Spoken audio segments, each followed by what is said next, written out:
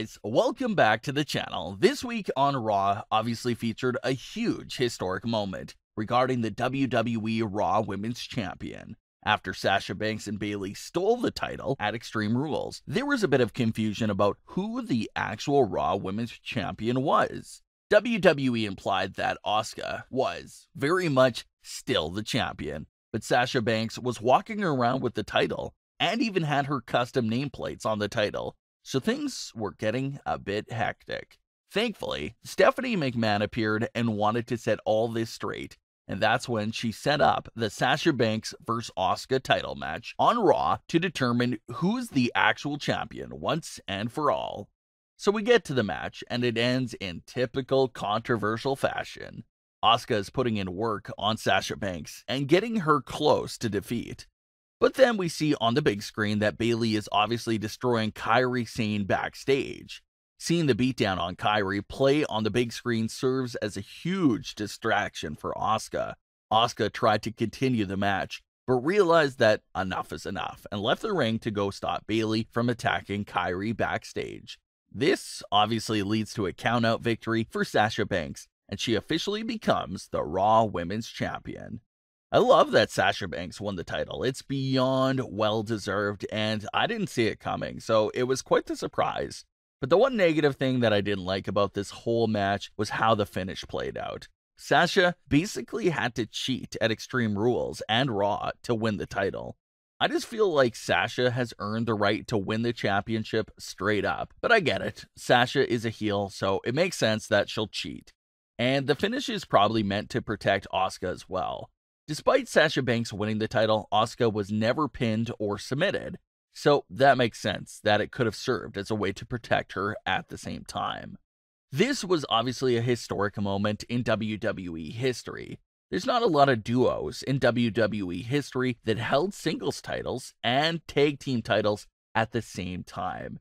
Sasha Banks and Bayley are only the 5th duo in history to both hold singles titles and tag team titles at the same time. So if that stat is accurate, you can see just how big of a moment this really was. Sasha Banks is now technically a 5-time women's champion, but don't let that number 5 fool you and think Sasha Banks has been champion a lot of times. Take a look at Sasha's first few title reigns. Her first title reign was 27 days. Her second title reign once again was only 27 days. Her third title reign was 20. And lastly, her fourth title reign was 8 days long. So her first 4 title reigns are an absolute shame and were heavily mishandled, especially her last title reign, which was 8 days.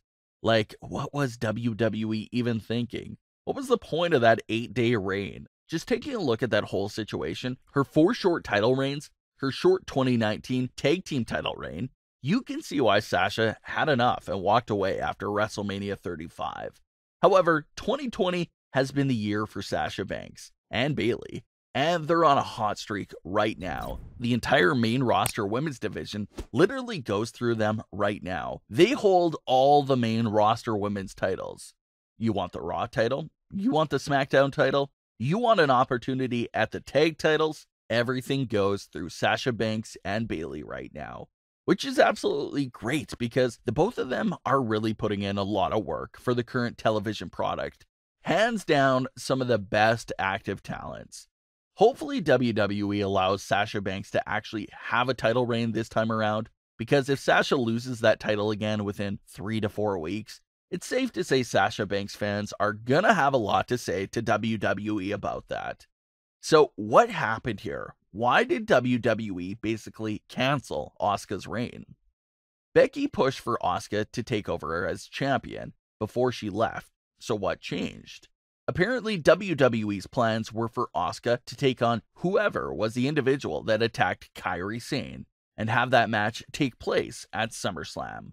WWE has been aware that Kairi was leaving around SummerSlam, so the plans were either a Asuka vs. Kairi match to happen on the show or have someone attack Kairi backstage to write her off of television, and Asuka will take that person on to avenge her best friend Kairi Sane. The 2 women who were rumored for that SummerSlam match with Asuka was either Nia Jax or Shayna Baszler, but it seems that WWE didn't find any of those matchups interesting enough.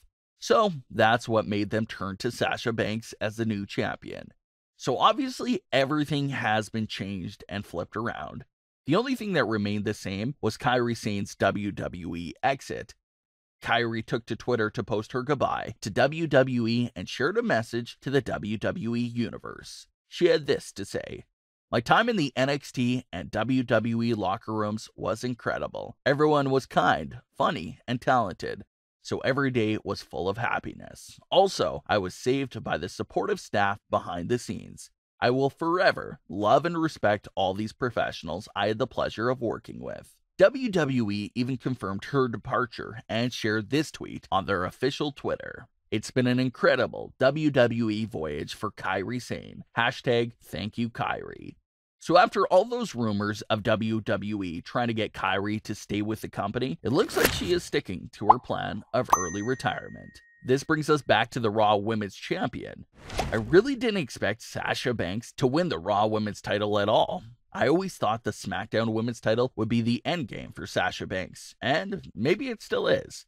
But the addition of the Raw Women's title into the Sasha Banks and Bayley storyline does make things a little bit more hard to read. We've seen how Sasha looks at the Smackdown title and how she always wears it around her waist every time Bayley is wrestling. We thought she had her mind set towards the Smackdown title, but now that she has her own title with the Raw Women's Championship, it really makes you wonder, where do we go from here? Maybe Sasha Banks and Bayley will just continue to assist each other and defeat superstar after superstar to retain their titles and continue their historic run. Or maybe Sasha Banks and Bayley want to hold both the SmackDown and Raw Women's titles, so they challenge each other. Sasha Banks vs. Bayley is already a highly anticipated match, but if you were to put both the Raw and SmackDown Women's title on the line in a winner-takes-all match, the hype may even grow some more. But we see the situation like Becky Lynch in 2019 and with Keith Lee from a few weeks ago. That double championship thing really didn't last that long, so maybe that fact takes away from some of the hype, but I still think fans will be excited for it. As far as my prediction for that winner-takes-all match goes, I'll have to go with Sasha Banks, strictly because I don't want to see her have another short title reign. I think that's my biggest fear for Sasha Banks right now. I hope she doesn't end up having another 20-something day long title reign, because that would be devastating. Sasha needs a really long title reign this time around, so let's hope she can hold on to that championship. Next up, I want to talk about the Raw Superstar that was apparently written off of television this week, and that was Aleister Black.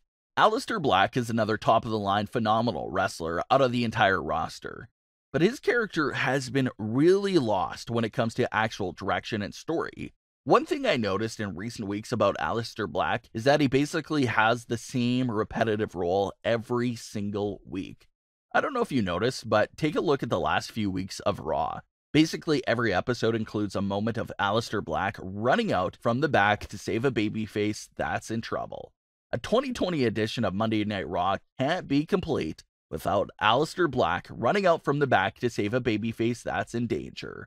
I love Aleister Black. He's absolutely a phenomenal talent. And this isn't his fault at all. It's obviously WWE's creative's fault for using him in the exact same way, week after week. Reports claim that the attack from Seth Rollins on Aleister Black will take Aleister off of television for a long time. There's also rumors going around that Vince McMahon is a huge fan and supporter of Aleister Black, the in-ring performer, but that Vince McMahon feels his character is still missing something. So it's possible that Aleister Black could go through a character change during this time away from television as well. What are your thoughts on a possible Aleister Black character change? And what did you think of Sasha Banks winning the Raw Women's Championship? Leave your comments, don't forget to subscribe with all notifications on, and leave a like if you enjoyed. Thanks for watching, guys.